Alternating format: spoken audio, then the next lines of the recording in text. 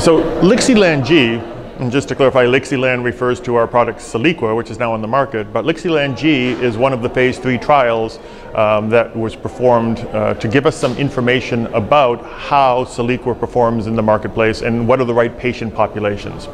In this particular trial, it's a randomized trial taking individuals who have previously been treated with oral agents plus a GLP-1.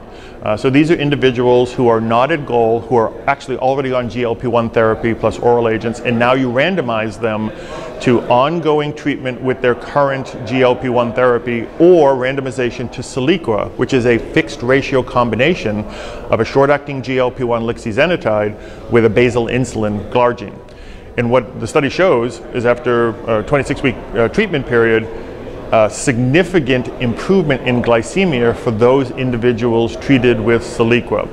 So a better effect, better A1C reduction, more patients achieving a goal of less than 7 on the fixed ratio combination of Soliqua. So this is kind of an interesting trial in terms of relevance to clinical practice. We're obviously very interested in where the future of incretin therapies are, and this study starts to tell us, in an individual who is not at goal on a GLP-1, is a fixed ratio combination like Soliqua a viable option? And the answer is absolutely yes, with great efficacy demonstrated in the LixiLan-G trial.